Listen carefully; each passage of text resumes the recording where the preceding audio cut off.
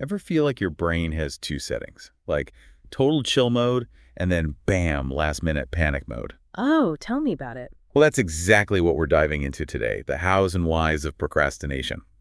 Get ready to be fascinated by what's going on in that head of yours.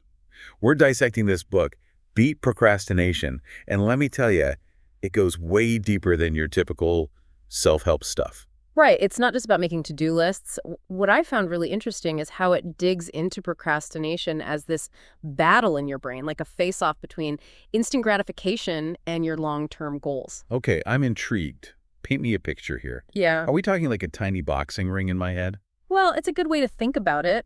Imagine your limbic system, right? The part of your brain that's all about pleasure and taking it easy. That's most of my brain, to be honest. Well, that part's going toe-to-toe with your prefrontal cortex. That's Yeah. the more evolved part, the one that's all about planning and self-control. So it's basically my urge to binge watch a whole season of something versus that little voice saying, hey, maybe finish that project first. And for the record, which one usually wins? Asking for a friend, obviously. Let's just say the limbic system scores a lot of points. It's wired to prioritize those immediate rewards, thinking about things long-term, not so much. And honestly, that makes sense from an evolutionary standpoint. I mean, think about it, seeking pleasure and avoiding pain. That kept our ancestors alive. So you're saying my brain is basically wired like our early ancestors who were more worried about like finding food and shelter than meeting deadlines. Strangely reassuring. In a way, yeah. But it goes a bit deeper than that. The book dives into this whole thing with dopamine, the brain's reward chemical. When we finally finish something, especially under pressure, that rush of dopamine, it's like we're reinforcing that procrastination cycle, rewarding our brains for operating in crisis mode. Ah, okay, so that's where the problem starts. We get hooked on those last-minute dopamine hits, even if they come with a side of stress and exhaustion. Exactly. And the book doesn't sugarcoat it. Beat Procrastination really lays out how this whole dance with deadlines can impact us in some serious ways. All right, hit me with it. What's the dark side of procrastination? Well, the first thing, and this might seem obvious, but it's huge, is just bad time management. And I don't just mean deadlines. It's more like how constantly playing catch-up affects your overall productivity. Right, it's like you're always running late for a train. Eventually, you're going to miss a connection, and your whole schedule is shot. Exactly. And the book takes it a step further, connecting this to missed opportunities. Think about it. If you're always in firefighting mode, you might miss out on new opportunities, or maybe you just don't have the bandwidth to go after them. It's like you're so busy clearing your inbox that you miss that important email about, like, a promotion or something. Ouch. Yeah, that one stings a little.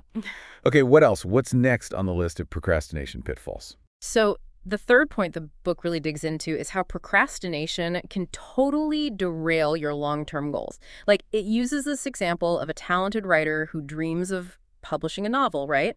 But they just keep putting off the actual writing. They're stuck in this cycle of low-paying gigs, always feeling a step behind. Oh, I know that feeling. It's like they're standing on the platform, watching their dream train leave the station, Yeah. and they're just frozen there, unable to get on board. That's rough. And I'm guessing this all ties into the fourth consequence, right? The hit to our self-esteem. Absolutely. Procrastination often fuels this vicious cycle of negative self-talk. We beat ourselves up for procrastinating, and then we feel guilty, maybe even ashamed. And that makes us, ironically, even more likely to procrastinate in the future. It's like this self-sabotaging loop. So we've covered the why, the whole brain science behind procrastination and the ouch, the potential consequences if it takes over our lives. But before we spiral into a pit of despair over every unfinished to-do list, is there a way out? Can we actually tame this procrastination beast? Beat procrastination seems to think so. So there's hope for us, chronic procrastinators, right? Spill the beans. What's the secret? Well, the good news is Beat Procrastination lays out this really practical three-step process, and it starts with something that seems obvious but is actually so important. You got to admit you're procrastinating, like really acknowledge it. Okay, that seems pretty straightforward, but I'm guessing there's more to it than just saying, yep, I'm a procrastinator. What does the book suggest we actually do about it? So it gives you this checklist of 6 signs that are like classic red flags, things that might mean you're a chronic procrastinator. Like, for example, have you ever found yourself prioritizing like the least important stuff over those big, hairy tasks that really matter? You mean like when I suddenly decide to reorganize my entire desk drawer instead of starting that presentation that's due tomorrow? Yeah, that sounds a little too familiar. Bingo. That's exactly what we're talking about. Another big one is spending way too much time on stuff that's not really essential, like endlessly rereading emails or getting sucked into a research rabbit hole that has nothing to do with the task at hand. Okay, yep. I'm starting to feel a little personally attacked by this book. Anything else I should be worried about? Let's see. Oh, the book also talks about this tendency to just push those crucial tasks day after day, always looking for that perfect time or feeling to get started, which, let's be real, never actually comes. And then there's the classic habit of making excuses for not taking action. I work better under pressure. That's my go-to excuse. See, you get it. It's not just about being busy. It's about being honest with ourselves about how we're actually using our time and energy. Self-awareness, that's the first step. Got it. So once we've fessed up to our procrastination patterns, what's next? All right, so step 2, according to Beat Procrastination, is understanding your why. It's like putting on your detective hat and figuring out the root cause of those delay tactics. Ooh, I love this. Time to channel my inner Sherlock Holmes and get to the bottom of my procrastination mysteries.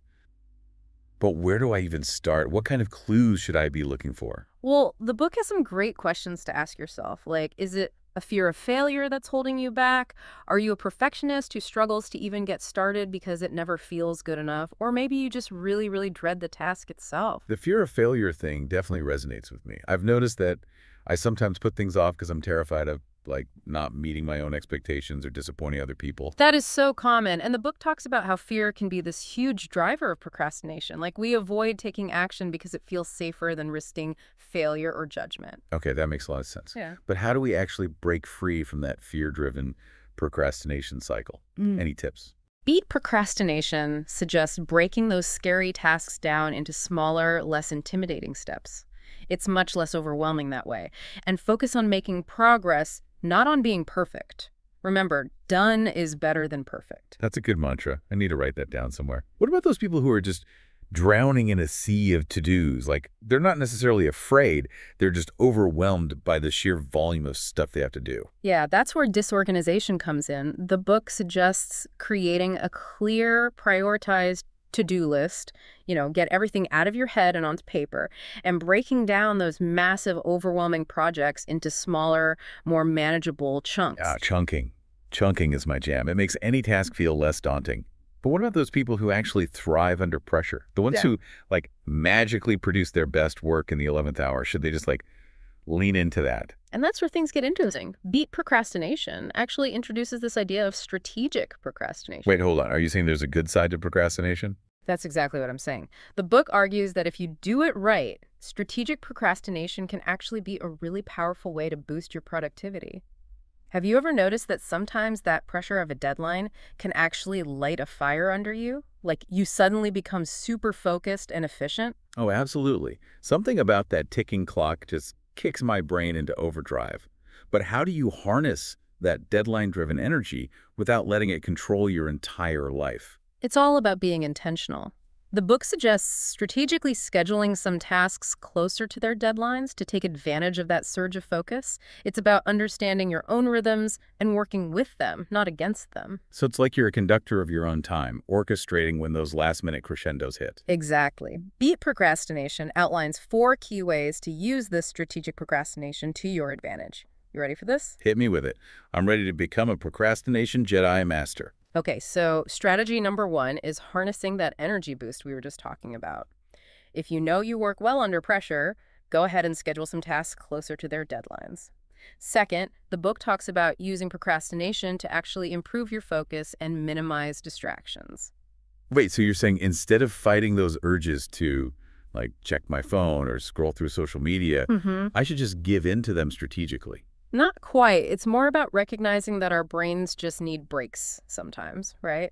So instead of forcing yourself to power through when you feel your focus waning, just intentionally step away and then come back to the task with fresh eyes. Okay, yeah, I can see how that could work. What's strategy number 3?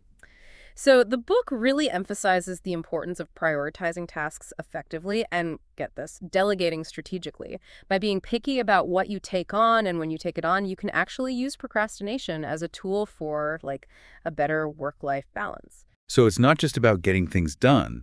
It's about getting the right things done at the right time. Which leads us to strategy number 4. Creating a better work-life balance. How does Beat Procrastination suggest we do that? Well, it argues that strategically delaying certain tasks, particularly the ones that aren't mission critical, can free up mental space for other areas of your life, like spending time with people you care about, doing hobbies, or just taking care of yourself. It's like giving yourself permission to hit the pause button on your to-do list to just recharge your batteries. Sounds amazing, right? Yeah. But I have to ask, is there a catch? This whole strategic procrastination thing sounds like it could easily backfire if you're not careful. Oh, you're absolutely right. It's a delicate dance for sure. Beat Procrastination makes it clear that you have to be really self-aware and honest with yourself. Are you truly leveraging procrastination strategically, or is it actually controlling you? So how do we walk that line?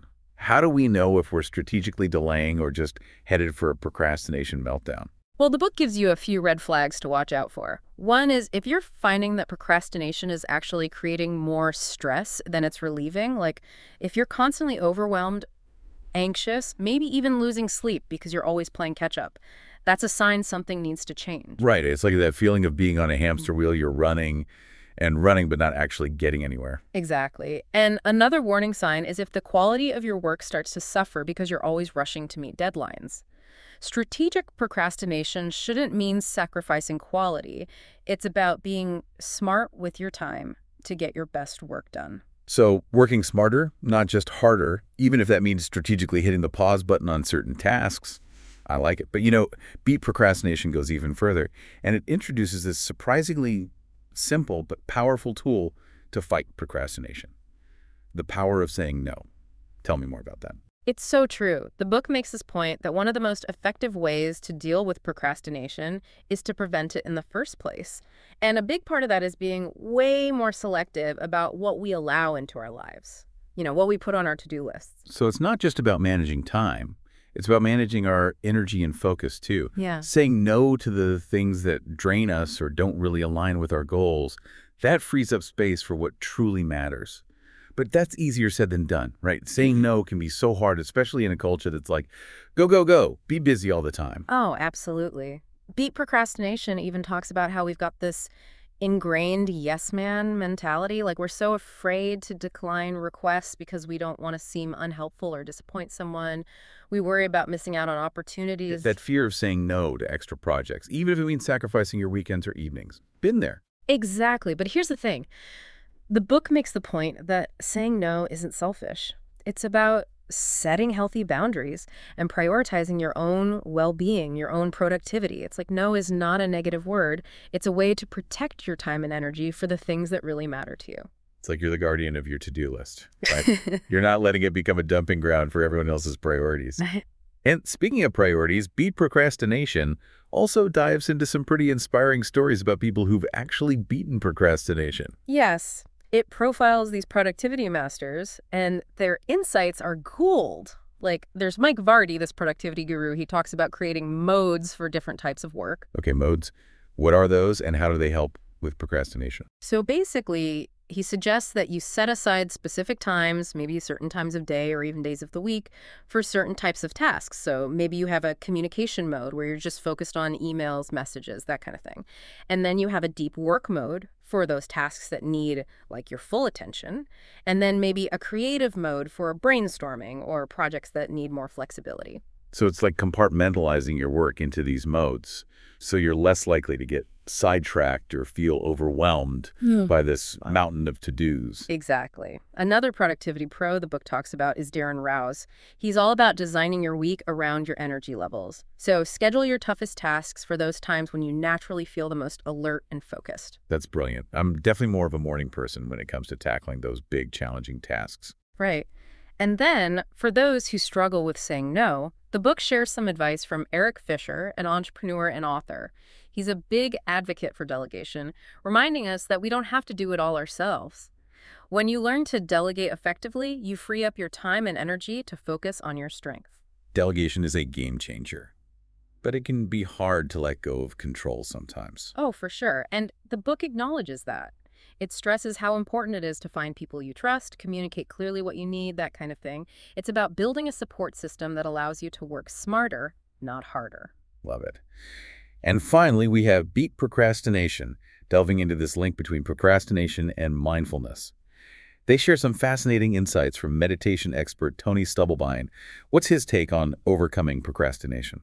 Well, Stubblebine believes that you have to address procrastination at its root, which he says is in our subconscious. He's a big believer in meditation, saying that if you develop a regular practice, you become more aware of your thoughts and feelings, even the ones that trigger your procrastination habits. So it's about cultivating that self-awareness, learning to observe those procrastination impulses without judgment. Yes, it's about recognizing that procrastination is often a symptom of something deeper, like emotional patterns or thought patterns. And mindfulness can help us untangle those patterns and make more conscious choices about how we spend our time and energy. This has been such an insightful deep dive into the world of procrastination. We've explored the science behind it, the potential downsides, and even some surprising upsides. But I think what really resonated with me was that final thought in Beat Procrastination. It's this idea of approaching procrastination with curiosity instead of judgment. What a concept. Right. It's such a powerful shift in perspective. Yeah. Instead of beating ourselves up for procrastinating, what if we saw it as an opportunity for some self-discovery? Like those procrastination urges are trying to tell us something. Maybe we should stop silencing them and start really listening. Yeah. That's something to think about. Absolutely. Procrastination is something we all deal with, but it doesn't have to rule our lives. When we understand the why behind it, when we have some practical strategies to deal with it, we can even harness its power for good. We can all become meisters of our own time and productivity.